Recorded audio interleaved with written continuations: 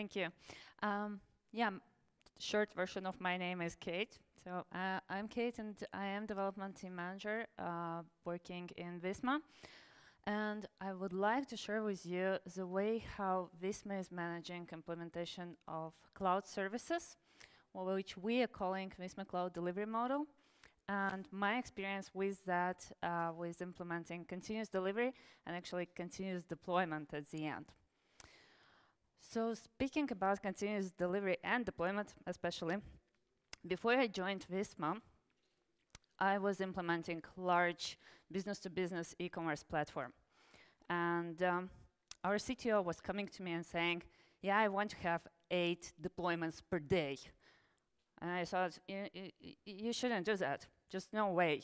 Because 8 times per day, we're going to roll out changes to the production. So 8 times per day, my users are going to have some change. They can get an incident. No way. Just don't come to me about that. And you know what? I was wrong. And this is why I really want to share my story with you and encourage you to do that, to go so far up to continuous deployment. But before I will dig into just 2 words about Visma, so we would get into the context. Now, Visma is international company product development. We have more than 200 products, and we focus on mission-critical ERP systems. So they're even more sensitive than my B2B e-commerce platform I was making. These systems like procurement, like invoicing, like HRM, as an example, planning shifts in hospitals for doctors. Well, that's obviously is mission critical, and that's not what you want to fail 8 times per day. I want to highlight here 2 numbers. One is we have more than 3,500 developers now. So it's not an organization you can fix or change like this. And another number is this, 70% of cloud computing by the end of last year. I don't know how they counted this number exactly, but we do have a lot of services in cloud, that's for sure. But this number, this 70%, it wasn't so high all the time. There was 0 at some point of time, obviously. And we were close to 0 around 5 years ago. And around 5 years ago, we have made a strategy that we want to get here up to 90%. That's a strategy. So we had a challenge. But challenge was not just to go to cloud.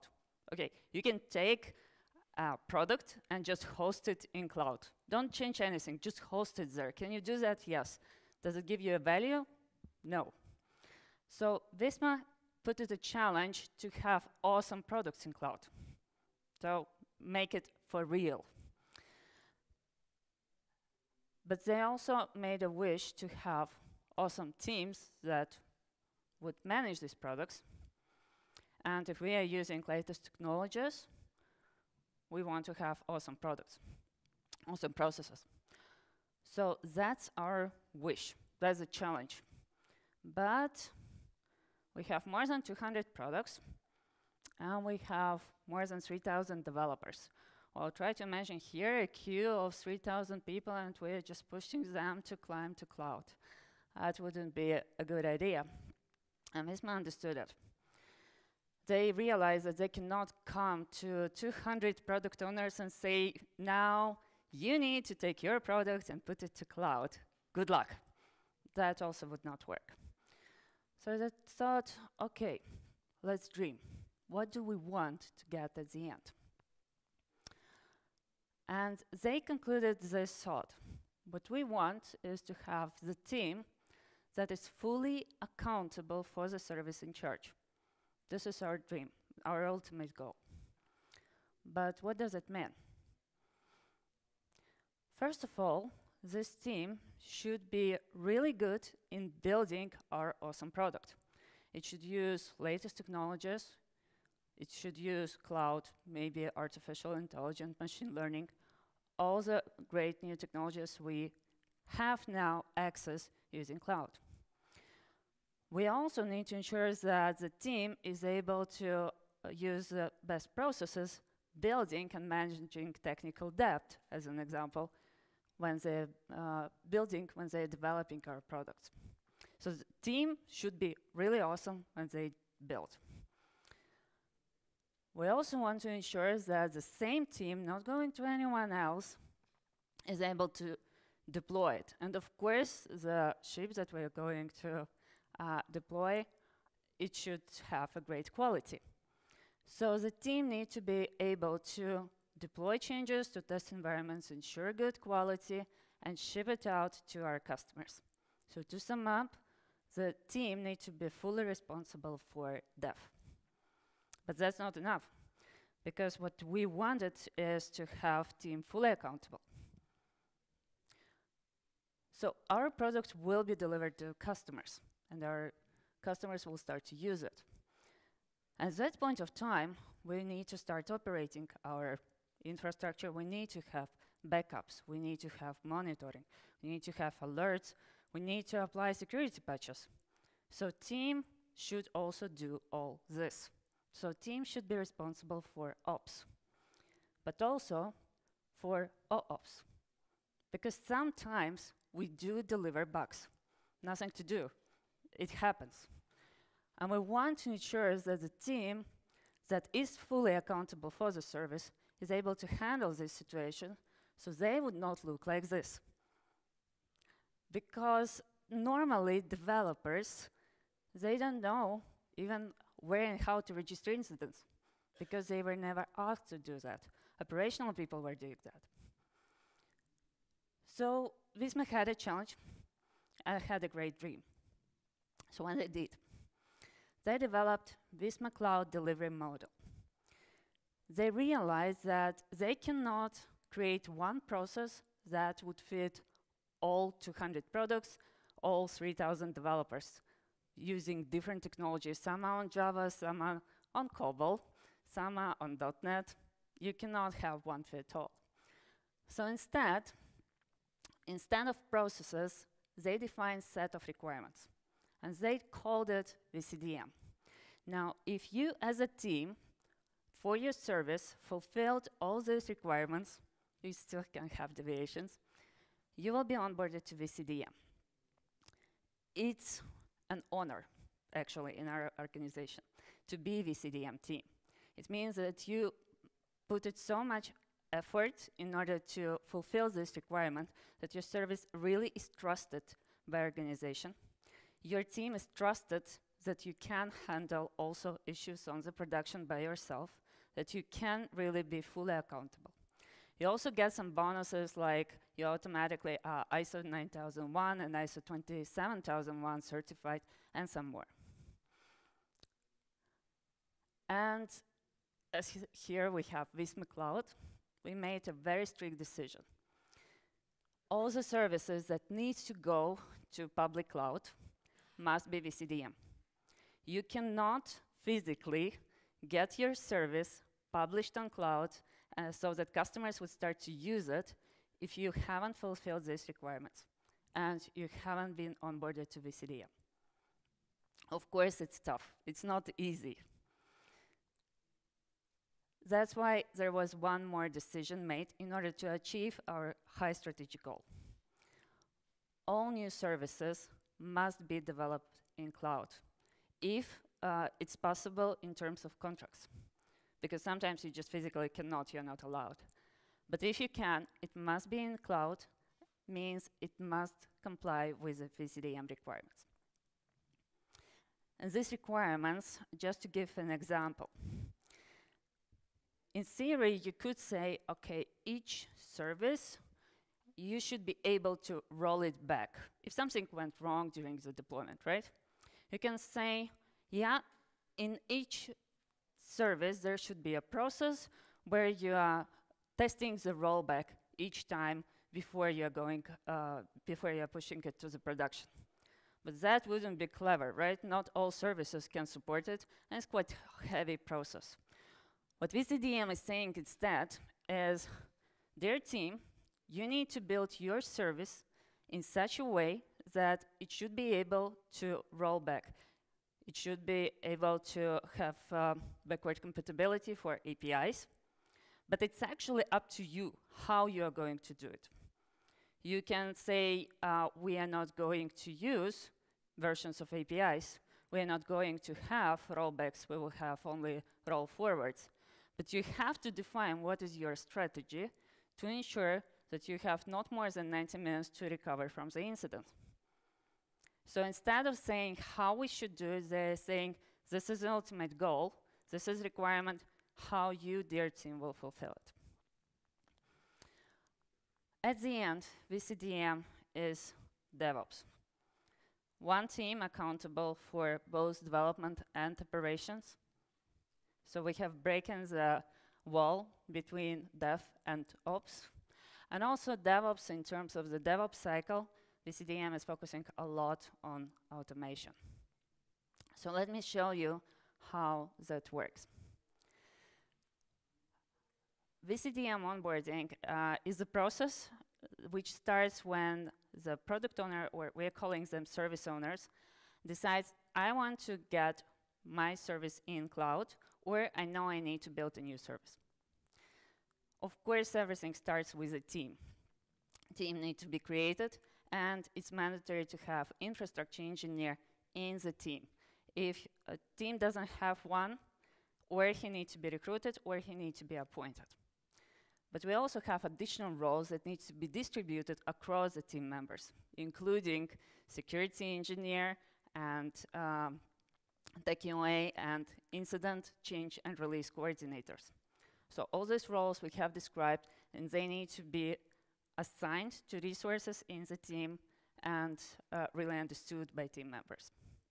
Now, when roles are assigned, we have a team, we're starting a kickoff meetings.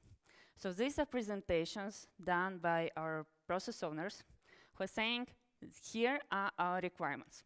On the presentation is just 1 hour meeting for each of them. They're giving high-level demands. As an example, for release management, they're saying you need to have delivery pipeline automated. Last step is okay to be manual, but everything should be up to one button click. In the test, they're saying you need to have a strategy, agreement in your team on how are you going to work with test automation, with test environments, how are you going to test. With monitoring, we need to ensure that we have created the monitoring and we have defined monitoring alerts for the operations team who is going to help us only during nights. And so on. So these are 1 hour meetings where full team must participate. Even UX is participating in all these meetings to know what are requirements we have.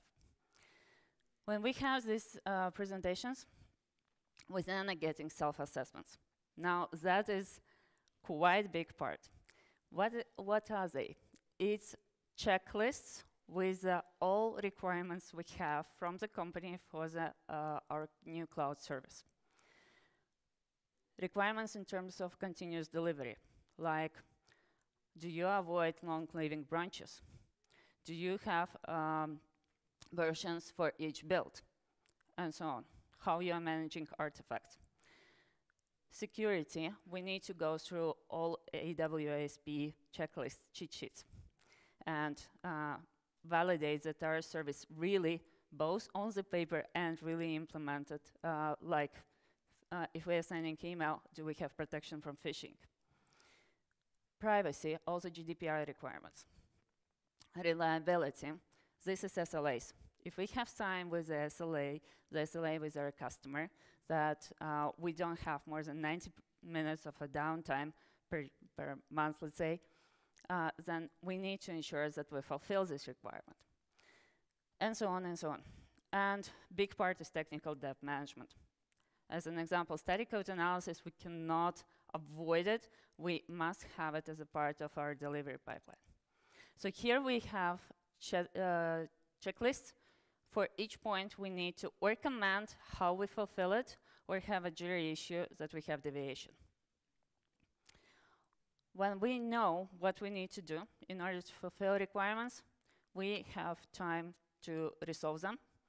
This typically is taking majority of time.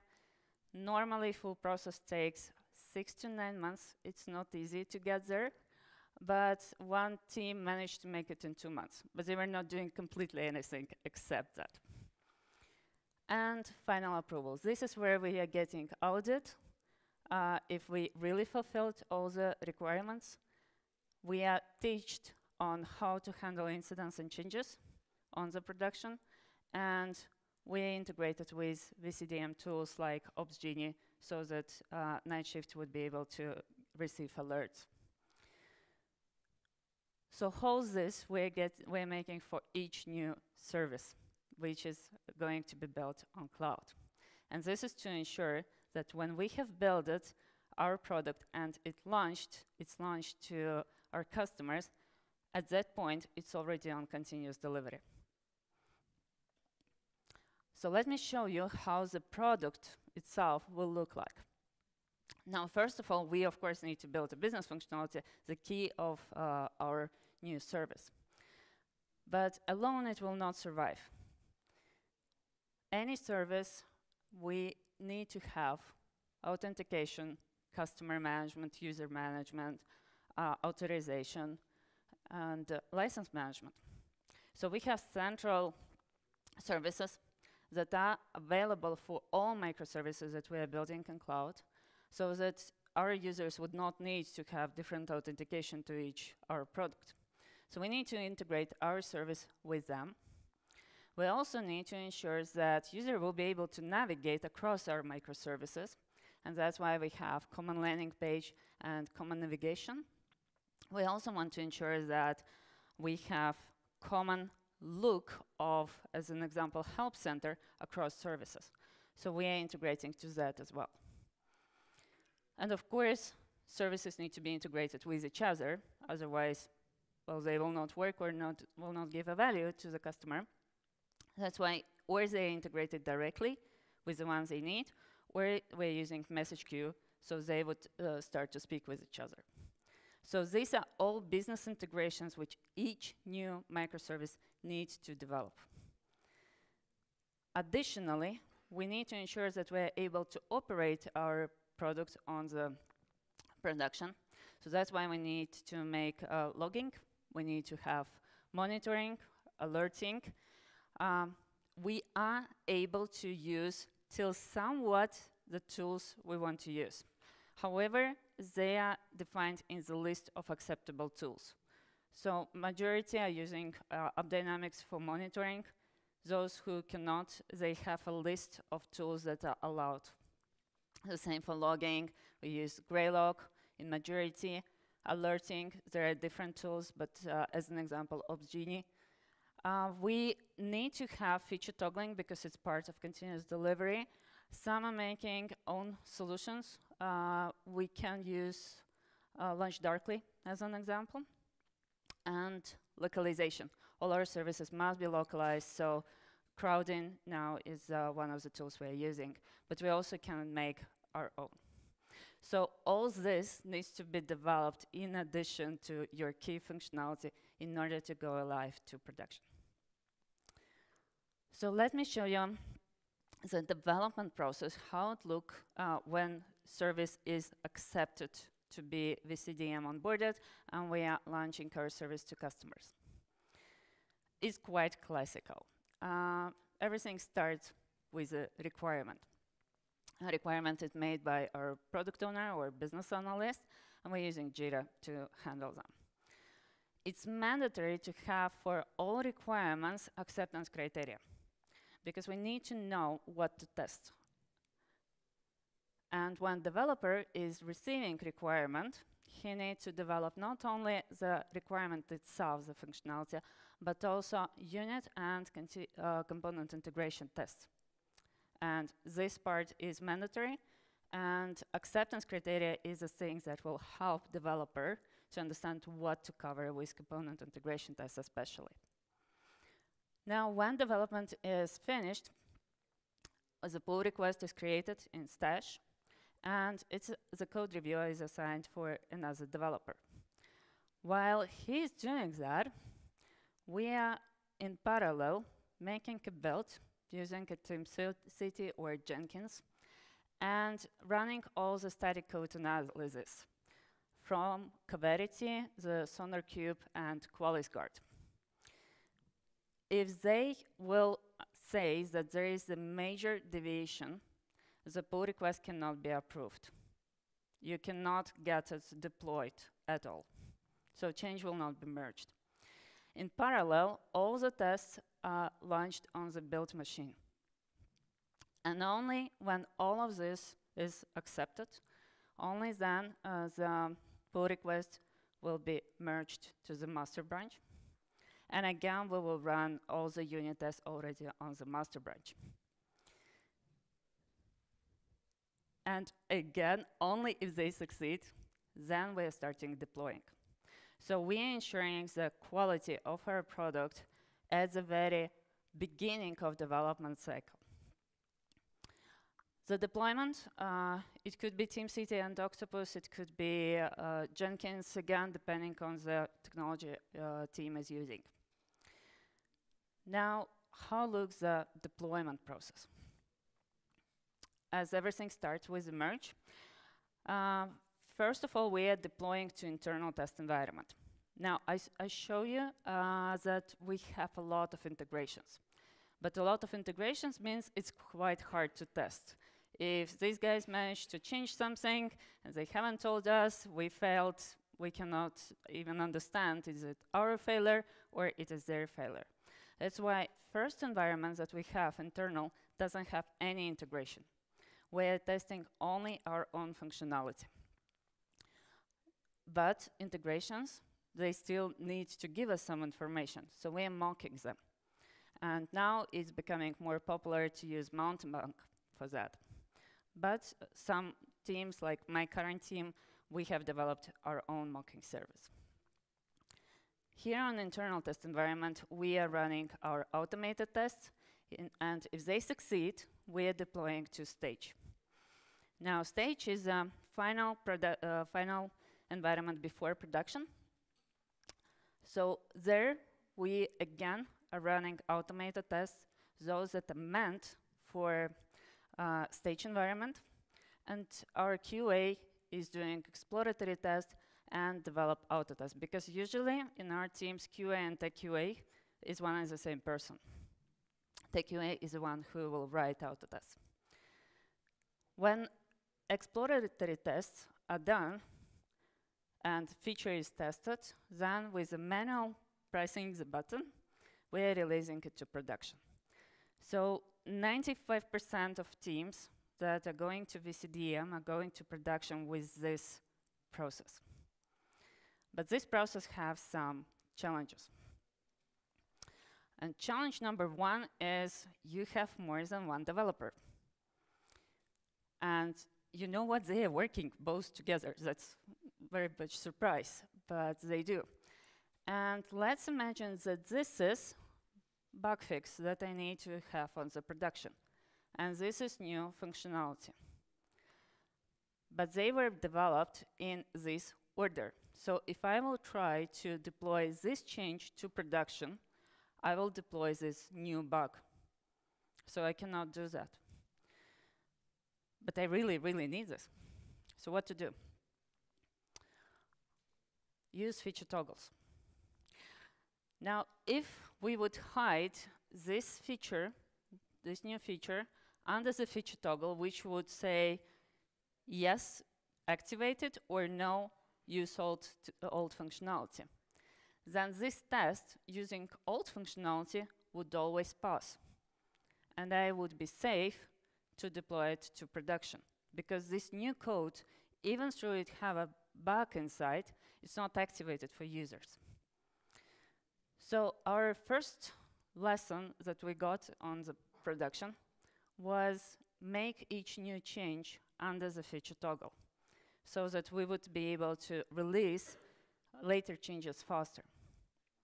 And our process changed to this. We started to put all the changes under the feature toggles. All new changes. Obviously, bug fixes were going as the bug fixes, otherwise we would have too many feature toggles. But tests automatically were passing because we were not activating them. So each time it was safe to press the button. If they would fail and screw up something while they were doing feature toggles, our automated test would catch it. So the new challenge that we got was, have you deployed to production? And I was the one who was pressing the button. And my answer was, I forgot. Because we discussed in the mornings that we're safe to roll out, and I went to meetings. I thought, okay, I will do it after meetings. My meetings ended at 4 o'clock, and at 4 o'clock it's quite late still to do the deployment. So it had to go to the next day. So that wasn't really good. At the same time, it was safe to do almost any moment. The second related issue that we got was, have you added feature toggle? And we got again the problem, he forgot, and we again cannot deploy it to the production. So what we have learned is that it's actually much easier to remove human factor. If we know that each feature is hidden and we are using old functionality, then actually this step, when I'm pressing the button, is not needed. We can automate it. And we also learned this. For developers, it's actually much easier to know that each their change actually will go to production than it might go to production. Because if it might go, I can forget about feature toggle. But if I know all the time it will go, I have no other options, then the mindset is changing. So as a result, deployment process looked like this. Each change is merged with a feature toggle. It's deployed to the internal test environment, automated tests for previous functionality are working and saying old functionality works. The same goes to stage. Old functionality works, yes, automated test says green, everything good. We are going to production straight away, but feature is not activated. Then our QA is making exploratory tests and writing new automated tests. And only when he or she is done here, then we are running automated tests. We're checking, yes, they're catching the new functionality and new functionality is covered. Developer now can remove the feature toggle and merge it. Now, when it will be deployed, already new automated tests will check on internal and stage environments that everything is good, and it will be released to production. So we completely split the deployment and releasing into two different phases and different times. Now results. We started it a year ago, a little bit more, end of August. And most probably you don't see, but we have roughly 1-2 releases per day. And as an example, in February, there was 50 releases, 50 deployments. Sorry, this is deployments to production. But in average, they're making 25-30 deployments per month. This approach works for microservices. It might not work if you have a huge monolith. However, you can reuse a lot from that, like using feature toggles. And the reason is very simple, is because from the moment when you have here, good example, from the moment you merged till the moment we went to the production, if we have more than 2 hours, we cannot work like that. Just because we will have too many changes piling up, too many commits piling up. So 2 hours is already too much. One of VCDM requirements is that we are not even allowed to have more than 2 hours between the merge and the moment of going to production. So this approach will work for serverless as well, but not for the monolith. For monolith, you will need to use a different approach. What else? I'm super fast by some reason, so hopefully we'll have more time for questions. Takeaways. Set expectations. Especially in large organization, you really cannot make one process fit all. That's why instead of setting processes, really define expectations. And these checklists, for me, were really useful because they allowed me to not forget about something. Even the small thing about emails and do we have protection from phishing. We managed to forget about it, but at the last moment when we were going through the requirements again, we saw, okay, that's something we missed. Very good. Aim high. If you think that it's really good idea to just rush with the development and let's get it somehow to production, just host it in virtual machine and that's it. Why do we need to spend time on continuous integration and continuous delivery? Well, that will cost you, as a result, much more afterwards to implement. It's easier and better to implement it straight away. So it's really good to aim high from the beginning. Motivate.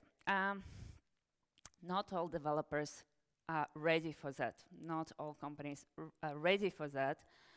I had also fights with some of developers who didn't want, as an example, to use feature toggles. They were saying, well, we'll have 100 feature toggles and it will be hard to maintain the code. Come on, that's a bad idea.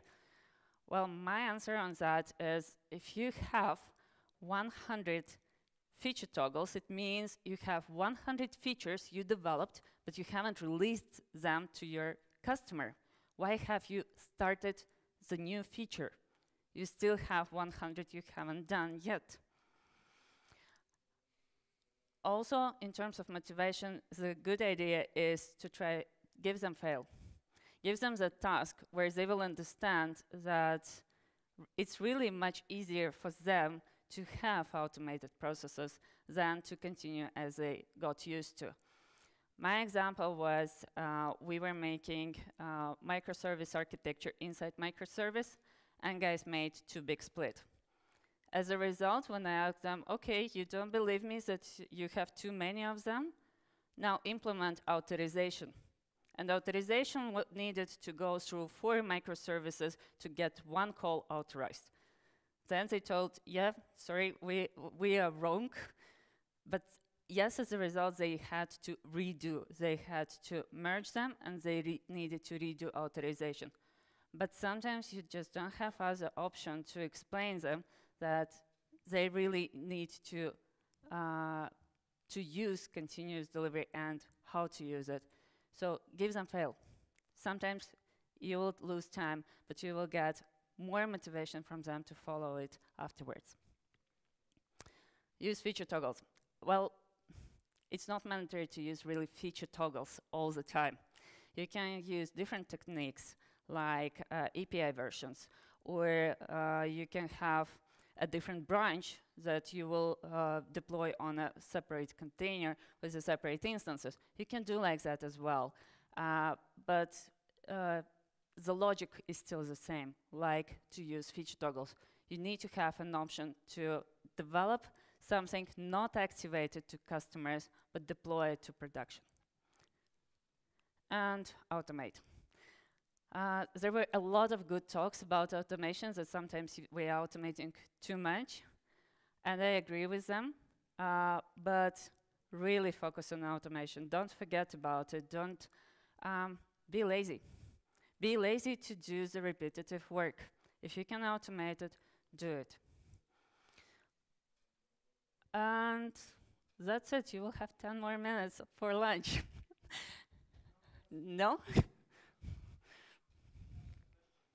That's good. Aren't you afraid to lose your project manager job when the go production button pressing is automated? No, because yeah, it's a good question actually. First of all, project manager needs to help the team to get all this done. That is one part. But when I was pressing this button by myself, it was actually enormously good motivation to improve our processes. Because I was working a lot with release management. I have more than 8 years of experience. I know how to crash production in many different ways. That's not a problem. So each time I needed to press this button, I was saying to my team, I'm crossing my fingers. Really, I was stressed. I needed to go afterwards and test it by myself because I was so worried. When we made the last change and automated it fully, it was a stone falling down from my shoulders. So if you want to motivate your managers to improve your processes, I recommend you go and tell them that now you are the ones pressing the button to deploy changes to production. Really, it works. Okay, one more. Do you require 100% unit test coverage? Otherwise, developers, it's already common. Yep. No, I don't demand unit test coverage for 100%. I demand my developers to either test manually their changes or to be lazy and automate those tests that are needed. So I am focusing more on component integration tests.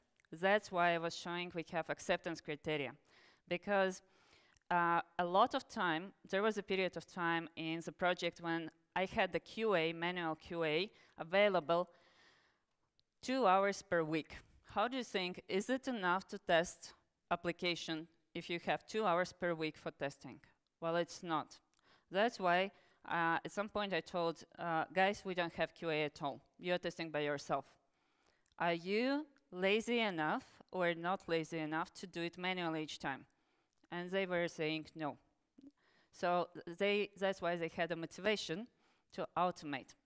Plus, we made a really strong REST API tests. So majority of my testing was on REST APIs. That's why I knew I trusted, and I can really go live with the continuous deployment safe. So I'm more like REST API tests. UI tests a little bit. I'm not demanding big coverage, and component integration tests, because we need to try to catch issues before they are deployed. Otherwise, especially when you are in microservice world, you have failed in your service, you deployed it to stage, and you screwed up all other services that are dependent on you. And this is a really large problem. We were fighting with it for several months, regularly screwing up 30 other testers from doing their job and having screams and shouts on us. So this is your gatekeeper, really, so do it. But 100%, no, for sure. Okay, one more. As a manager, do you allow working remotely? On what grounds, rules, conditions? Okay. As a manager, I'm working 4 days per week, not 5. I don't follow if my guys are strictly at 10 at work. If they are working, they need to work remotely, they are pinging me in the morning.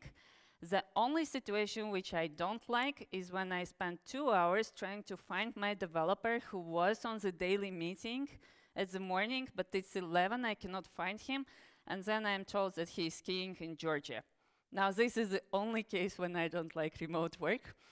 Otherwise, if my guys are telling me that they will work remotely, I have no problem with that. Part of my team is in Sweden. I have few people in Romania. It doesn't matter where they are. And I personally love to work from home, because there I can focus. I am not disturbing anyone with my meetings.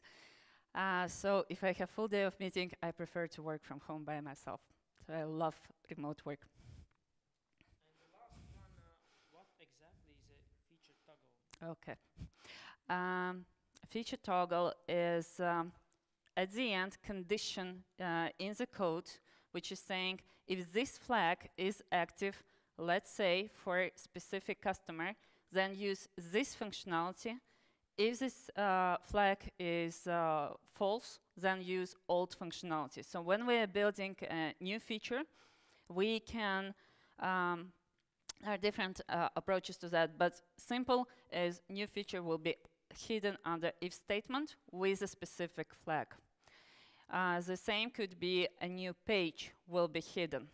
So we can create for UI a new page with a new layout and have a feature toggle in the configurations that will make a ping to the database or to launch darkly. Launch darkly works really good with that.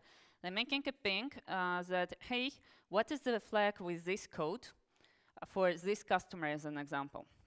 Now launch darkly will say the answer is true or false. And then by that answer we are selecting, are we showing a new page or the old page?